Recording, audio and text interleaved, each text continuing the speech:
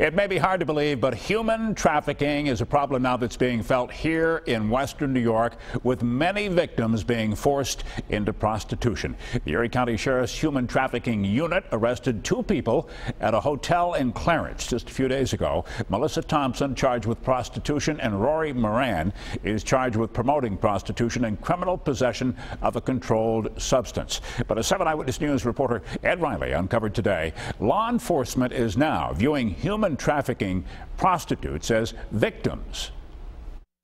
Well, now the idea is if you want more heroin, you have to go out on the street, commit acts of prostitution in order to bring back money to the trafficker. According to Homeland Security investigations, the national problem of human trafficking is getting worse, with the number of cases increasing nearly 6 times what they were in 2010.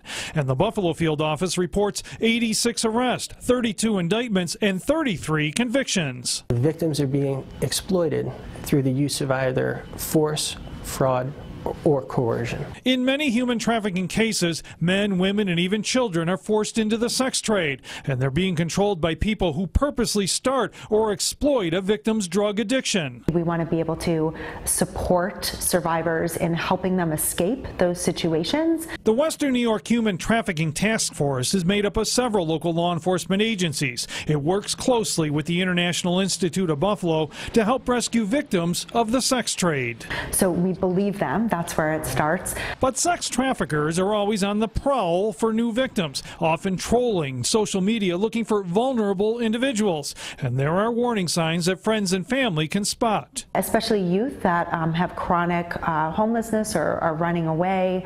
They may have a lot of items that are expensive where there's no explanation.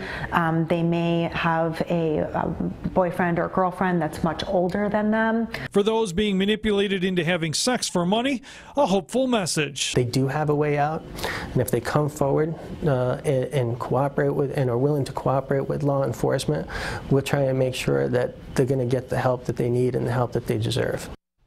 But law enforcement admits that very often sex trade victims are afraid to deal with police, and that's because they have been abused and controlled by the traffickers. But that's where the International Institute plays a key role, because victims can call for help without feeling they are dealing directly with police. Ed Riley, 7 Eyewitness News. All right.